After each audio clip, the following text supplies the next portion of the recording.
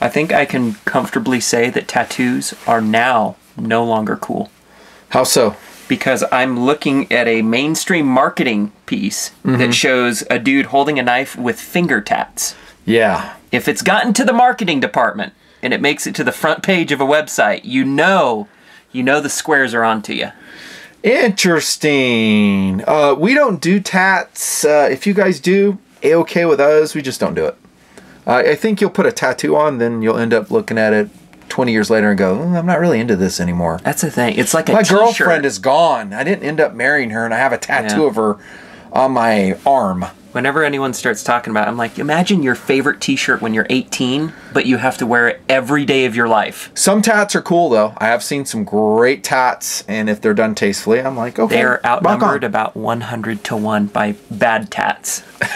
Season 2 of Game of Thrones. Dude, I love Game of Thrones. I'm going to love it forever. Guys put Game of Thrones tattoos on? Yes. Oh, short-sighted. Yep. Okay, so do you feel better after talking about that? Bit, yeah. So the bottom line is, once you see it in mainstream marketing, which you're looking at right now on your tablet, it's no longer cool. Yep. Okay, gotcha. And now let's talk about a blade. One of our favorite blades in the SOG lineup was the Aegis. I looked for our full-size Aegis that we have camped with for years, and I cannot find it. It might be in some system squirreled away. It's somewhere. You know what? I bet you I know where it's at. It was dedicated to a bug-out kit because it's so lightweight. I bet you it's in a bug-out kit. And I wouldn't even dig it out for this review, guys. Your bug-out kit is sacred. Don't dig into it. Don't take anything out of it unless it's an emergency. Just like I talked about in that series of videos. You might be tempted, but here's what's going to happen. I pulled that SOG Aegis out. I forget to put it back. And then, lo and behold, we get an earthquake. We take the kits and I don't have my SOG Aegis. Yep. I bet you that's where it's at. Now, we do have a mini Aegis, and just imagine that it's a little bit bigger than this one right here. So this is the original formulation of the Aegis, right? Yep. And this is wearing my wicked Edge Pro Apex Edge on it. And this one is made out of cryogenically treated OS 8, the mini Aegis. So many things we loved about this knife. We don't want to review it all over again. We'll just super quick go over them. It's just lightweight. So fast, really sharp, adequate steel, flat ground, precise tip for digging splinters out in the out of doors. Again, this is a backpacking blade that we've always used, right? Pretty much excellent jimping on the top. Medium traction on the side. There's some Kraton inserts in this version. And the greatest feature of all. What? The safety. Oh, I hate the safety. Isn't that awesome? I hate the safety. Dude, on so cool. A lot of them, I'll put a drop of super glue in there so I don't ever actuate the safety. I detest the safety. It's completely unneeded. I love the clip, though, on the original Aegis. It's fantastic. Just a great blade. Now, I think it was a kind of a controversial blade with a lot of people. Some guys just didn't like it for that delicate tip. They're like, well, I'm going to drop that on the sidewalk and then it's done. And I read a lot of comments from TMPers. I think, if I remember, if I were to summarize, about 75% were in favor of the Aegis, both the mini and the full size. And then maybe 25% just said, I remember us having a pretty big series of disagreements. Over the Aegis? Yep. Yeah, because you've been moderating comments for, heck, I'm just over a decade now. When we filmed it, you and I, you liked it a lot more. I always thought it was kind of boring. Interesting. Well, there you go right there. You're part of the 25%. Hold on. But looking at this knife, the original mini Aegis, remember, this is a mini. Yeah. Super lightweight. You're not excited about this? Not as much. No, sorry. Why? It's just boring. Oh. See, but this is about first cool. This is about reducing your loadout weight in a backpacking system or in my bug out kit system. Yeah. I'm all for it. Let me weigh it again to remind you guys how light this is. Man, it's light. I do love the weight. 1.9 ounces. You sure you don't like it? 1.9 ounces on the original mini Aegis. What's not to like? Okay, we're not reviewing this knife even though we kind of are. I'm going to leave it in the background by that super cool Swiss F5. Look at that. Dude, that is so cool. The Germans and the Swiss and the Japanese do such great paint jobs on their planes for special events. And the Italians. Norwegians do too. The Italians do too. The Italians, they put the camouflage like a spaghetti.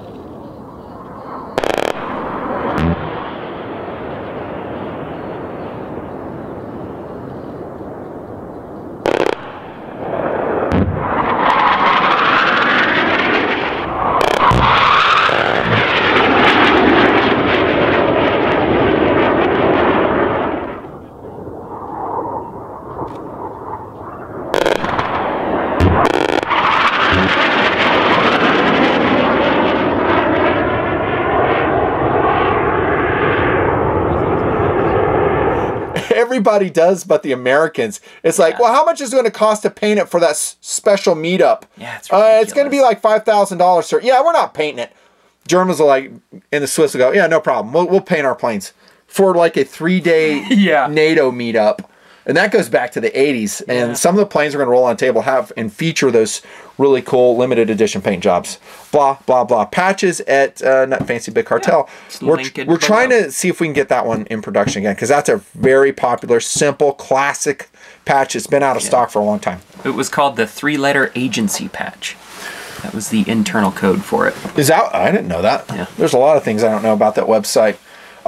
Aegis AT. This is a redesign. They've been redoing a lot of their blades. We've reviewed some of them already. And believe it or not, I like this blade a lot. But, here's the big but.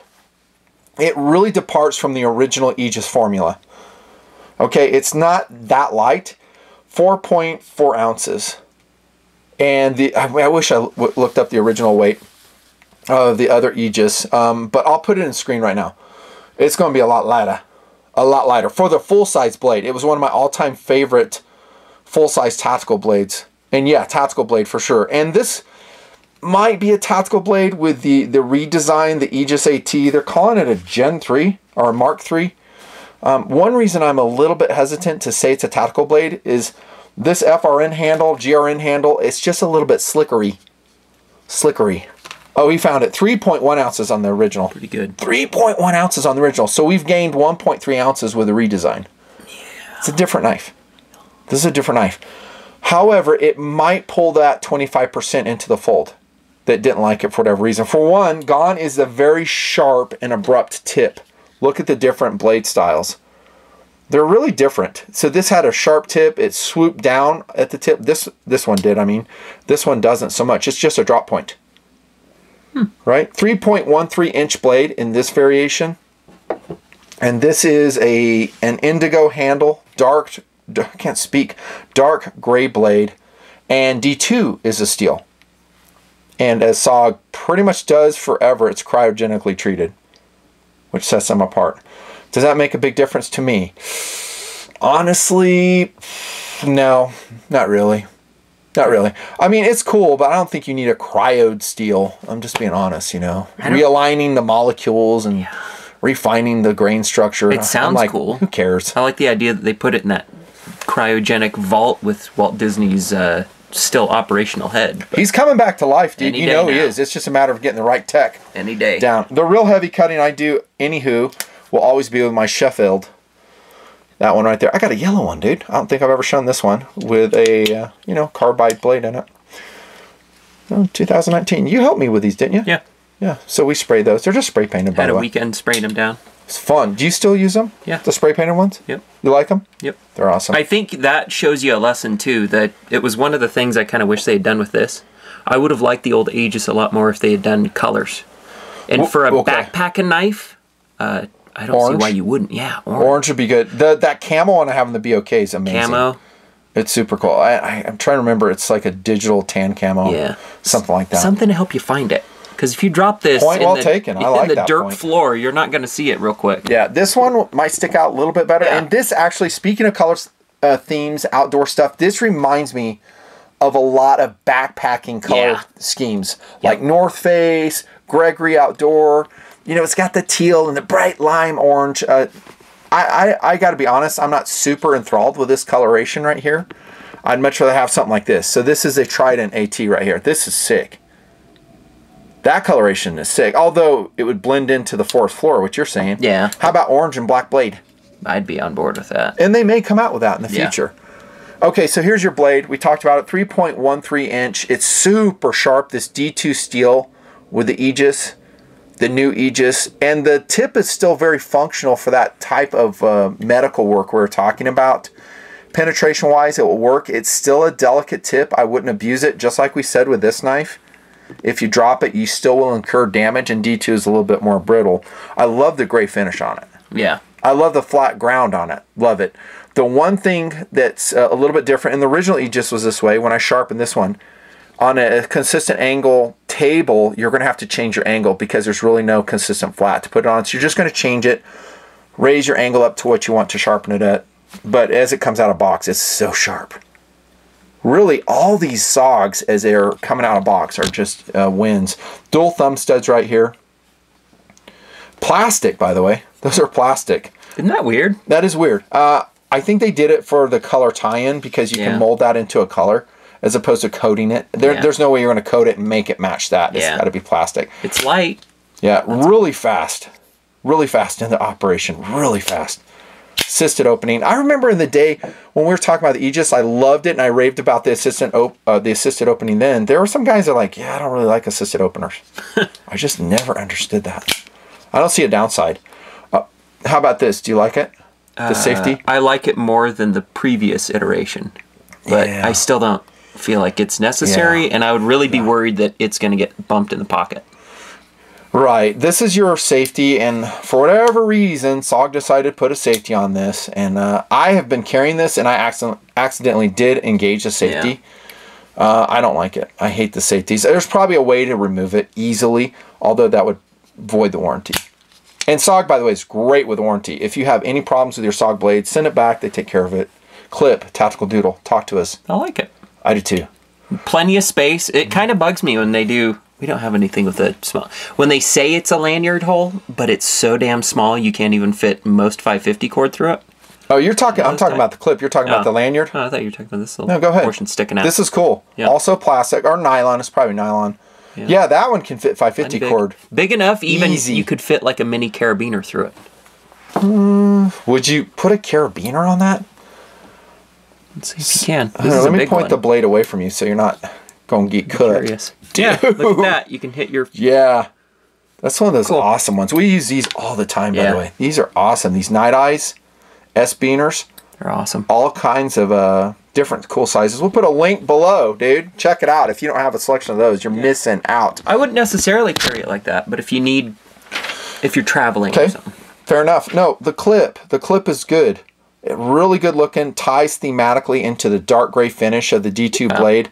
The one thing I don't like is there's a double screw encroachment, is what I'm trying to say, into the area. See that? Yeah. This is a perfect representation of what I've talked about. So as your pants come up, it's going to be wear and tear from those screws. Yeah. They should have recessed it if they had area to do it. I don't know. Or if you got really thick stuff, if you're one of those guys that like freezes their jeans because they're raw denim and you're not supposed to wash it, you might not even be able to fit your pants through that little area there. Kind of a downside. But the clip itself I really like, and it's rounded, melted, so there's no sharp edges. Nice. Pretty good. Here's a skeletonization of the liners.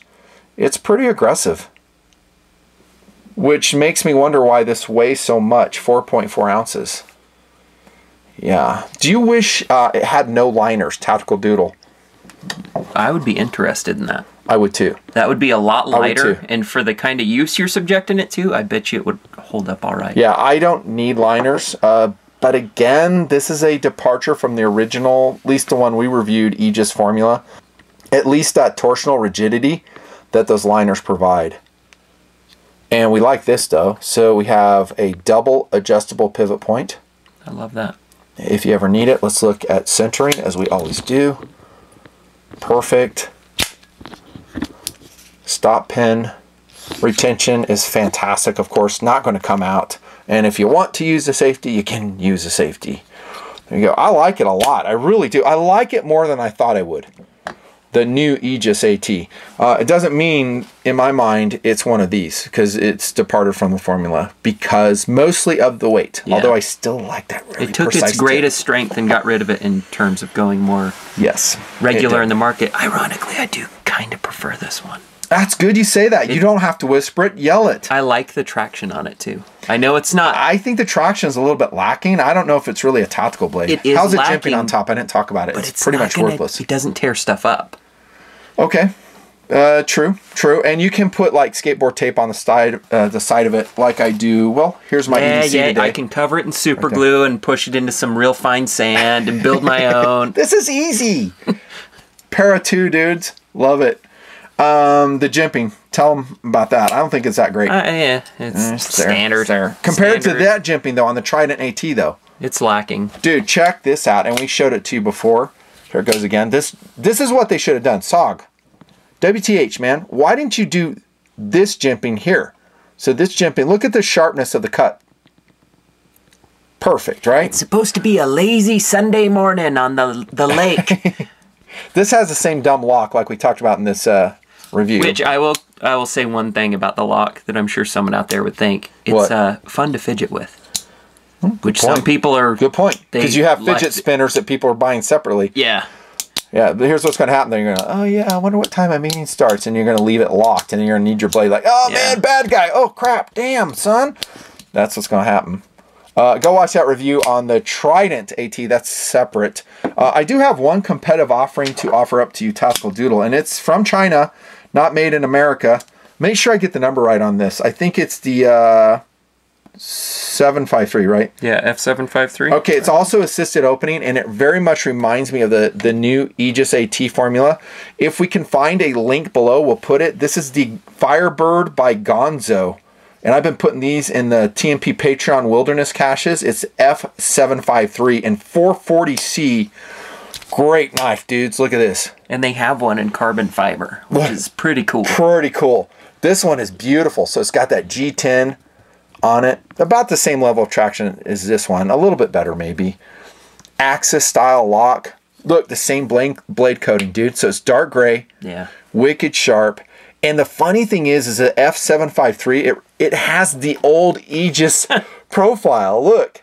Don't the blades look almost identical? Can take care of slivers with it. That's yes. Cool. This is a great blade. Super affordable for what you get.